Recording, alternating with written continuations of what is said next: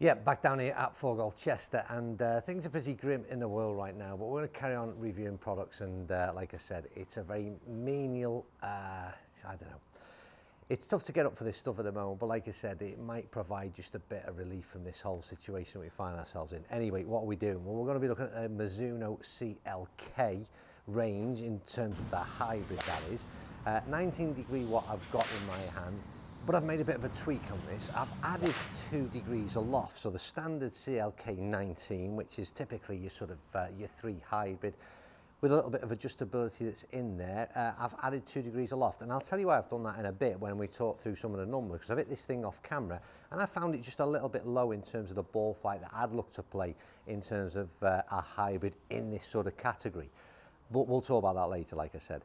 But first of all, we're going to talk price point, because yet again, Mizuno are doing a real good job in terms of bringing in. I think they've upped their prices. Don't get me wrong; they're not. They're more expensive than perhaps we'd have expected and liked them to be, but they've certainly kept the ceiling there in terms of compared to other brands.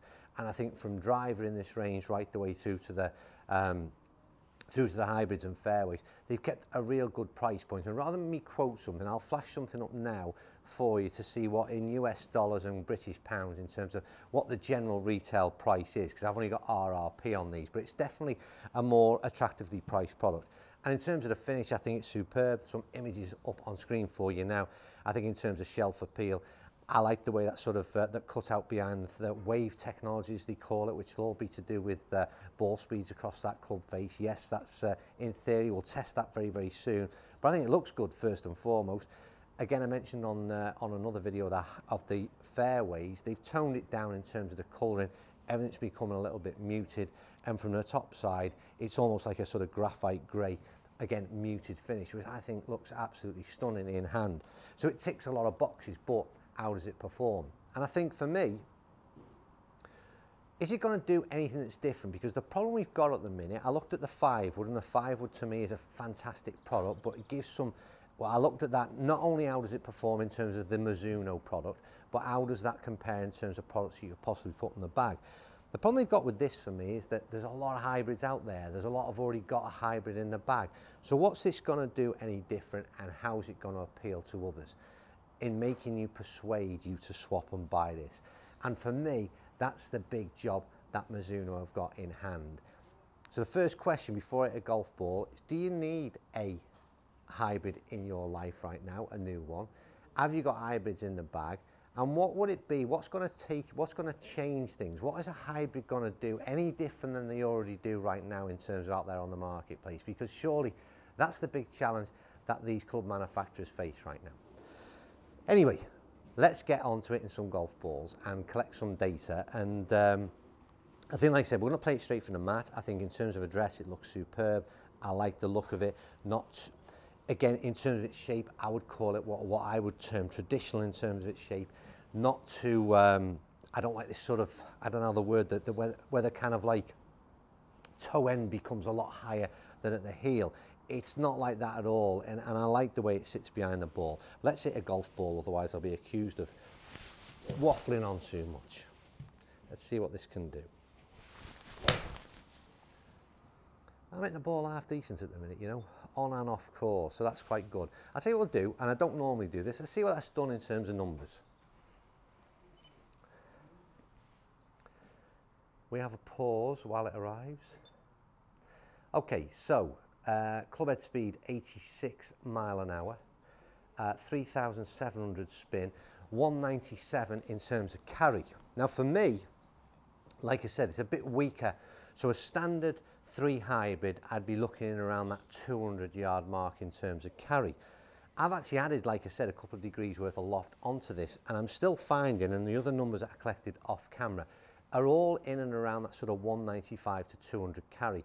And getting there with a ball flight that I like is going forward. The spin number is really, really good. And that 2 degrees was a big help for me, because like I said, if I was looking at this club in terms of what I'm finding in terms of the performance so far, would it be a criticism? A criticism would be that for me, that the 19 degrees was a really low ball flight, and something that I was surprised at, because normally with the hybrid, you're used to just seeing that ball just pop up there, and in fact it's something that you're actually looking to sort of perhaps toned down a bit in terms of the ball flight. It's been complete opposite with this.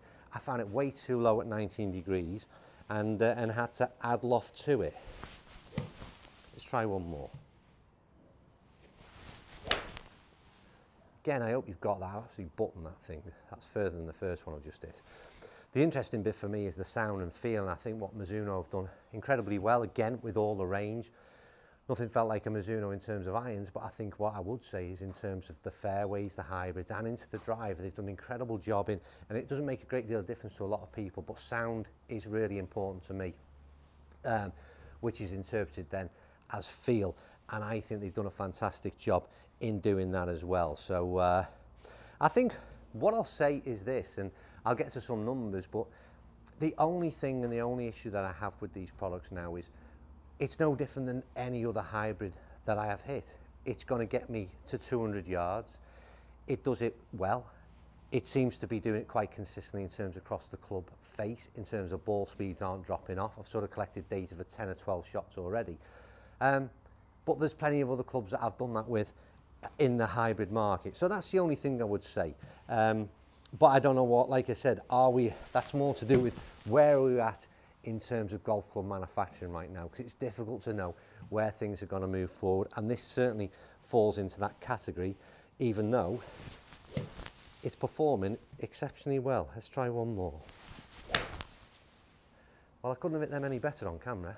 They're absolutely three button balls, as I like to call them. Let's have a look at the data, maybe drill it down just a little bit and see if maybe there's something I'm missing out there in terms of maybe this is doing something that other hybrids aren't, but I fear that that isn't going to be the case.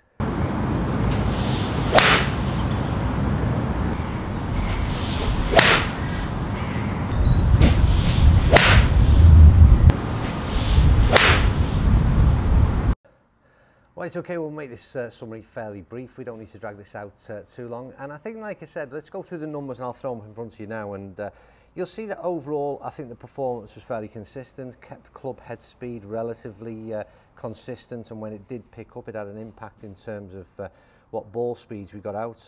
If you look at that one that creeps up to 87 mile an hour, 134 ball speed, that impacts all across the board, and that 201 carry. Interesting one, last shot here, it's 84 mile an hour with a 134 ball speed. That's incredible. 208 carry. So there's some variables in there, and again, a lot down to the swing of and the delivery from an average golfer. That launch angle, like I said, on average 11.9 for me. It still wasn't the highest of launch, and peak height at 76, and that again did fluctuate between sort of 65 and 84. So there's some variables in there, but again, a lot down to strike. But for me, the spin number really good as well at that 3.8, so it was possibly like a kind of 4 hybrid in the end, and 3.8 spin, 200 yard carry, 131 ball speeds. I mean, it's ticking plenty of boxes and it's doing everything it should be doing in terms of performance. Did it do anything that really sort of said to me, and drop every current hybrid you've got in the bag and put this one in? No, it didn't. I'm afraid that it was kind of like, and that's not a criticism, it performed exceptionally well. If I had a 10-year-old hybrid and I was looking to swap out, then this definitely comes into the mix, and I think with that price point, it definitely comes into the mix. So they've produced a fantastic product. It performs well, but it doesn't perform any better in my hands than a lot of other products that I've tested. So that's it. It's short and sweet. Like I said, I hope that, like I said, I've sensed an element of slightly downbeat in terms of, like I said, the current mood, and I apologise for that. It's not what you want to watch. I know it's we've got to make an effort to try and cheer this whole thing up. So I'm about to film a video with the driver, and I'll make an effort to make it a bit more upbeat. But I can assure you it's not impacted on my opinion of the product, even though that wasn't the most cheery. That's as honest and as fair as an assessment as I can give it. Right, as ever, thanks for watching, and more importantly, like I said, take care and see you all soon.